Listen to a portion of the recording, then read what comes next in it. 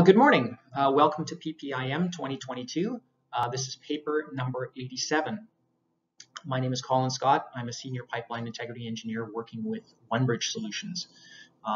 OneBridge Solutions is the developer of the cognitive integrity management software platform.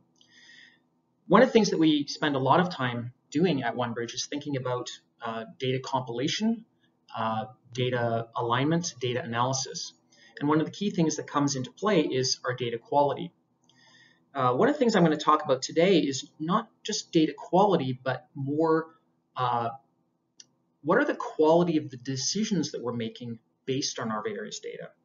So what I'll be doing today is I'm going to be talking about the impact of failure pressure, accuracy, and precision on integrity management and decision making.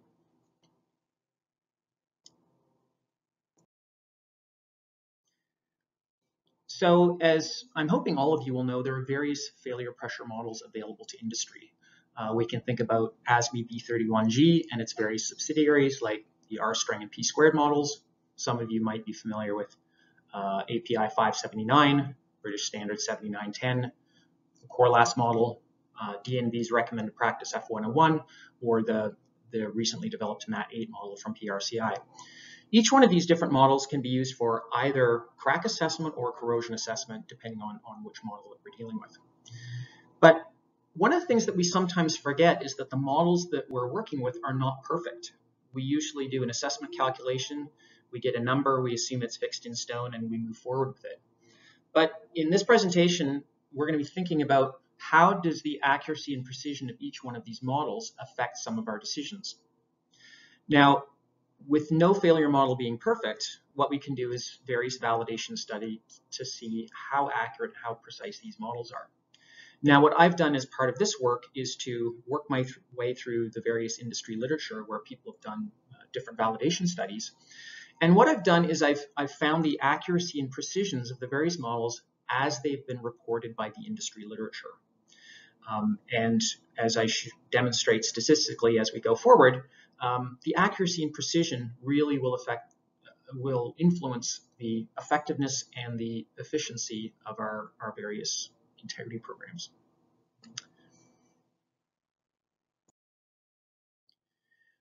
So in order to demonstrate my statistical methodology in demonstrating the efficiency or the effectiveness of the various models, what I'm going to do is I'm going to work my way through a hypothetical assessment. So let's consider a situation where you have a hypothetical flaw and you've assessed it with a safety factor of 1.10. And in this case, I'm defining the safety factor as being the predicted failure strength divided by the operating pressure. So hypothetically, if you calculate a safety factor of 1.10, you would very likely put that on your dig list or your mitigation list. It's not something that would necessarily require an immediate response, but it's something you want to get to sooner rather than later. But let's say hypothetically that the assessment were performed using a model in which there was a known or quantifiable uncertainty. So let's consider the scenario where we had a model which had an accuracy reported as 1.20. And in this case, I'm saying consider that the true failure pressure divided by predicted model failure pressure is 1.2, meaning that we've got some conservatism within this model. And then also consider that this particular model has a reported standard deviation of 15%. Now we've got a little bit more to work with. And we have to ask ourselves, is mitigation the right decision in this case? Well, let's take a look at how the statistics work out.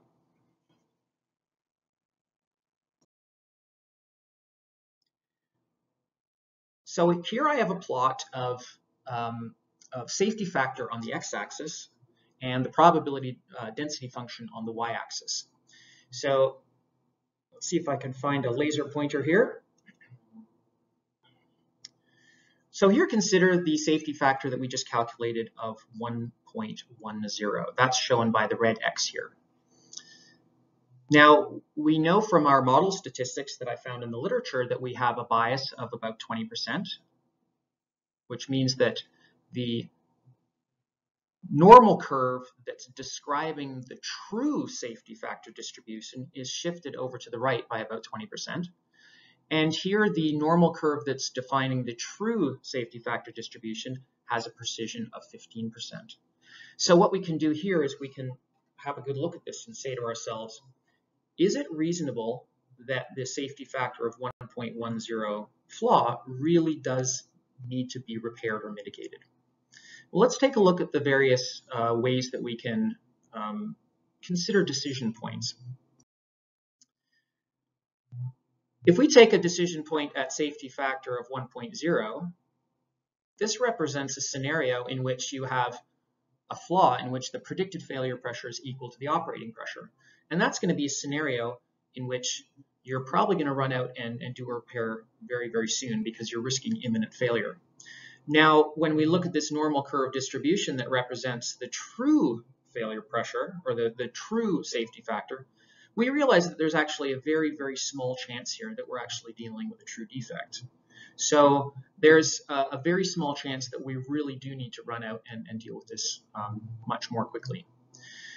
On the flip side, if we look at a decision point at 1.39, the typical safety factor on an oil and gas pipeline in the United States at least, we see that there's actually quite a substantial area of our normal curve that's over 1.39. And this represents a scenario where our assessed flaw is actually benign and we don't need to worry about it. Now, there's a large area here on our normal curve that represents a responsible decision. If we take a look at the integral of the area under this normal curve, we'll find out that we have about a 2% chance that we're dealing with a true defect. We've got about a 27% chance that we're dealing with a benign flaw, and we've got about a 71% chance that we're making a responsible decision.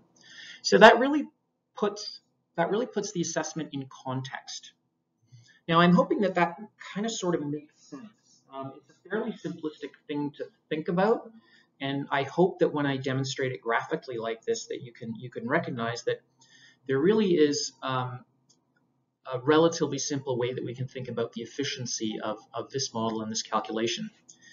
What I've done for the purposes of this paper is to define the efficiency as being what percentage of that normal curve's area is actually below a safety factor of 1.39. What is the probability that you're actually making a good and responsible decision as opposed to accidentally, inadvertently responding to a benign defect that really doesn't need any repairs? So in this particular case, I would say the probability that I'm dealing with a defect is 2%. The probability that I'm making a responsible decision is 71%. And that would translate to, in my world, an efficiency of about 73% for this model on this assessment point. Hopefully that makes sense. So I'm going to ask you all to do a thought experiment, and I want you to think about that bell curve that represents the true safety factor on a given flaw. Now, if I had done an assessment and found out that the flaw was more serious than a 1.1, that would in fact shift the whole bell curve to the left. If I had done an assessment and found out that the safety factor was higher than 1.1, that's going to shift that whole curve off to the right. Hopefully that makes sense. Let's say that I was looking at a different model with a different accuracy and a different bias. If I had a less conservative model, that would move my bell curve to the left. If I had a more conservative model, that would move my bell curve to the right. If I have a different model precision, that's going to either give me a taller or narrower bell curve, or it's going to give me a shorter, fatter bell curve.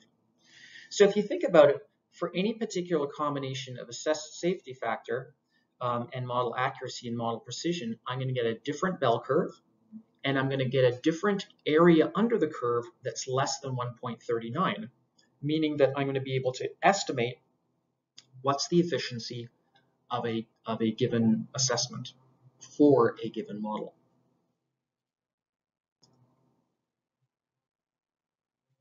So as I mentioned earlier, I scoured through the literature to find out some accuracy and precision as reported by various researchers. So here, what I've done is I've looked at several models I've separated out the data by corrosion models, by cracking models, or specifically stress corrosion cracking models.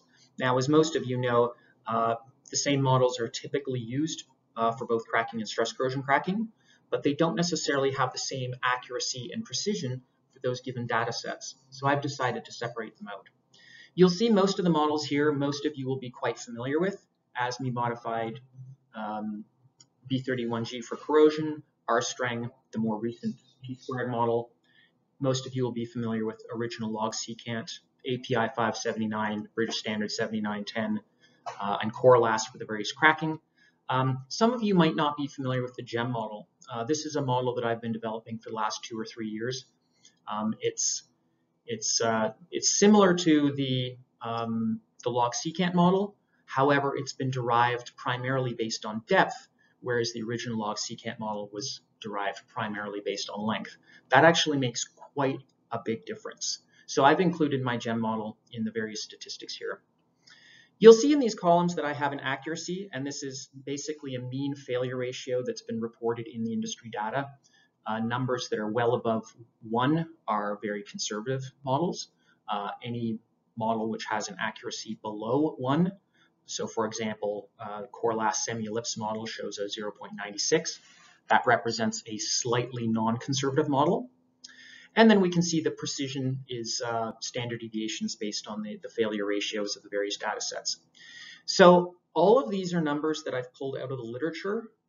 You can go and find them online. You may well have the paper sitting on your desk and you can confirm these numbers. So these accuracies and precisions I basically use to calculate the various biases and standard deviations, and all these can be used to do the integral, the area under the curve integral, to determine what the estimated efficiency of these models is.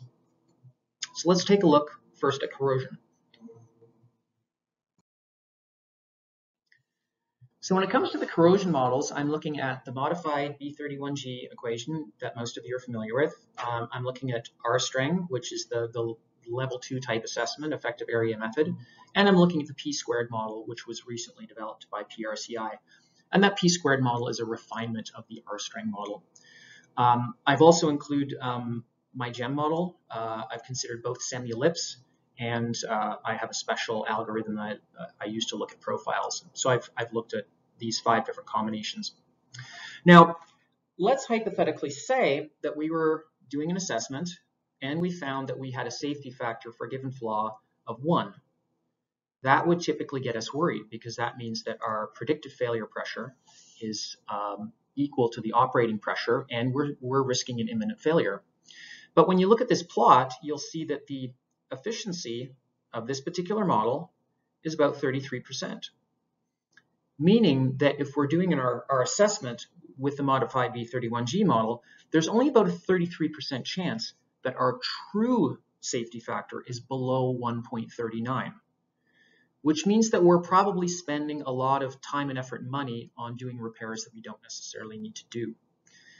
If we were to do the same assessment with an R-Streng model, and we had a safety factor of 1, based on this data, that would demonstrate that we had about an 80% efficiency, meaning that there's about an 80% chance that the true safety factor on the flaw is below 1.39, and we're being very smart in dealing with it straight away. So in general, what you can do is you can look at the curves that I've developed here, and you can say that anything that is falling to the lower left of the plot is a very inefficient model. Anything that's standing more upright on the upper right side of the plot tends to be a more efficient model. And here we can see, as we move from the B31G to the R-Streng and more refined models, we're getting a big improvement in our efficiency for a given assessed safety factor. Hopefully that makes sense. It takes a little bit of time to kind of wrap your head around what I'm doing, but I'm hoping that graphically you can figure out where I'm going with this and see that there really is a very big difference in efficiencies between the various models. Another thing that I'm interested in looking at is not just the efficiency, but what is the possibility that you're going to make some really bad decisions based on your model choice. And so the first thing to think about is, what is the possibility, what is the probability of having a false negative? And by that, I mean, what is the probability of having a true defect with a safety factor of below 1.0 being accidentally assessed as safe with a safety factor of 1.39? If you were to assess a flaw at safety factor of 1.39, you're sitting right on the hairy edge of to dig or not to dig. What's the possibility that that actually has a true defect? So that's a false negative that essentially represents a safety issue with your analysis technique. The other thing I want to look at is false positives, and that I define as the probability of having a true benign flaw with a safety factor of 1.39 or perhaps 1.25 if you're working in Canada. What is the probability of a true benign flaw being assessed as an immediate with safety factor of 1.0?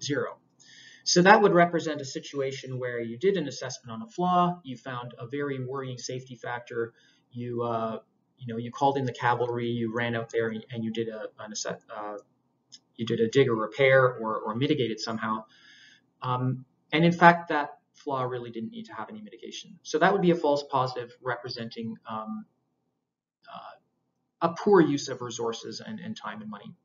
So if I work through that same sort of exercise with my various normal curves, looking at the effectiveness, I can come up with some statistics that are pretty eye-opening. When you work with something like modified ASME B31G, as we saw before, it appears to be a fairly low efficiency model. But because of the large spread in data points, because of the poor standard deviation of this model, there is an actual finite chance that you're going to accidentally miss some serious features. So in the case of the false negatives, if you're looking at a safety factor of 1.39, my mathematics shows that there's about a 3% chance that you could miss a feature. If you're working in Canada with a 1.25 safety factor, that number actually goes up to about 5%. So that's something that we really need to be aware of. Although something like a modified B31G sort of is generally considered in industry to be fairly conservative, because of the poor precision of this model, we do actually have a pretty reasonable risk of missing a defect. So we should think about that. The flip side is, as we go and look at the false positives, we see that the probability of having a false positive with the ASME B31G is very, very high. 67% in the US and 76% in Canada represents there's a very, very high probability that we're spending an awful lot of money unnecessarily. Now, as with the efficiencies that we saw before, as we move from B31G to the more refined models like the R-string and P-squared, where you move towards my GEM model, you're actually improving things quite a bit. There's still a possibility of having some false negatives, but they're substantially less than they would be for ASME B31G. When you look at the false positives, you've got a substantially less chance of spending your money poorly. So that really is an eye-opener for me in terms of understanding how these models are going to affect people's integrity programs. Let's take a look at some of the other flaw types. Let's take a look at cracks next. So here, just like I did before with the crack models, I've got 5 different crack models, most of which will be familiar to you. British Standard 7910, API 579, the original log secant model, Corlas, and my GEM model. And similar to what I showed you before, any one of the curves that falls to the lower left, say for example, British Standard 7910, this represents a fairly poor efficiency in a model, meaning that you've got a much higher likelihood of doing a repair that's not entirely necessary. As you move towards the original log secant models and API 579, you do get an improvement. And when you go to the Corlas and GEM models, you find that there's a much higher efficiency. So that really represents you're spending your money a lot wiser in terms of your integrity program. I mentioned before that I've separated out the basic cracks and the stress corrosion cracks because these particular features tend to behave a little bit differently. When we look at the SCC models, we find that the modified log secant model and the MAT8 model show a comparable efficiency, which is perhaps not quite as good as we would like to see it. But if we move to Corlas or the GEM model, we get a much bigger improvement in efficiency. One thing I'd like to point out is that the models that I've seen in industry, and some of you might know more about this than I do, I have not seen any industry models that take into account crack shielding. When you read the literature of stress corrosion cracking, you often see pictures of stress corrosion cracking colonies where there are multiple parallel cracks. Those parallel cracks actually shield one another and decrease the overall stress intensity felt by each one of the cracks. Now, if you look into the math and you look into the literature, you'll find that the change in stress intensity factor for a crack colony is between about 10% and 30%. And that translates to a difference in J integral of about 20% to 50%, depending on the conditions. So that really does have quite a substantial effect on how our burst pressure calculations turn out. My GEM model does have a correction factor that takes into account that stress intensity. And based on this data, it seems to be working quite successfully. As with the corrosion models, we can also take the cracking SCC models and come up with the false positive and false negative statistics. I don't really have time to show them to you here, but they're all in the paper if you want to take a look. So my conclusions are really just a couple of discussion points that I hope I've given you something to think about. Each one of the failure pressure models that we're using in industry has an estimated accuracy and precision. And in my case, I've taken all those accuracy and precision data straight out of the literature. So if anybody wants to cross-check, or if anybody has any other validation studies that might be of interest, that might shift some numbers a little bit. And that accuracy and precision translates to a different efficacy and efficiency for each one of the models for a given assessed safety factor. The technique that I've come up with is somewhat graphical. It seems to work for me. I'm hoping that as you saw the different plots, you get a sense of what I'm doing in terms of aligning the normal curves with the assessment points and looking at the areas under the curve. To me, it makes sense. I'm hoping that you followed that. Now, any operators out there will be choosing different failure pressure models for their assessments, whether they be cracking or corrosion or stress corrosion cracking. And everyone's going to have a different risk tolerance. So everyone's going to be looking for a Goldilocks solution of how do you balance out your safety considerations versus your cost and resource considerations. And that's up to all of you to sort of figure out for yourselves. I'll say that the industry models tend to be conservative on average, which is a good thing. It implies that we've got a safe industry, and I think we do. But there are going to be some scenarios where you've got a model that's got very poor precision, and that can lead to some bad decisions. So I think that's worth keeping in mind, that there's no perfect solution here. There are no perfect models, and we have to be cognizant that that Goldilocks balance is perhaps more challenging than we think it is.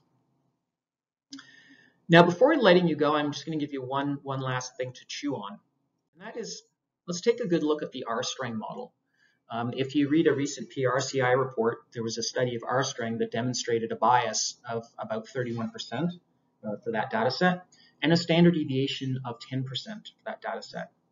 So when you stop and think about this statistically, the bias in the model is 3 times the standard deviation, meaning that there's a difference between the model prediction and reality that is 3 times the standard deviation.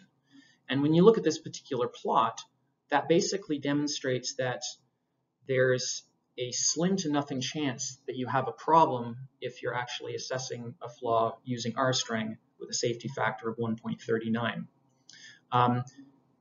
If you think about it, R-string is based on the B31G equation, which is used for a lot of corrosion assessments, and it's also used as part of the basis of Corlas, part of the basis of API 579 or MAT 8 for cracking, and part of the assessment of British Standard 7910. When you look at this plot, that really does give you a good sense of why all of these models are conservative, because the underlying mathematics of B31G lead to conservative solutions. My philosophy on that is because B31G is based largely on length considerations, which I don't believe is appropriate for the flaw assessments we're doing.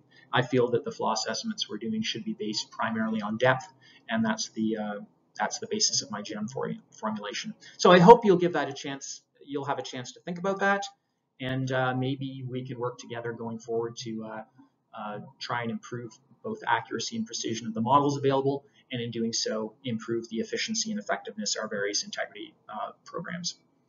Hopefully that made sense to you, and I've given you something to think about. Thank you very much for your time, and I hope you're enjoying the conference. Thank you.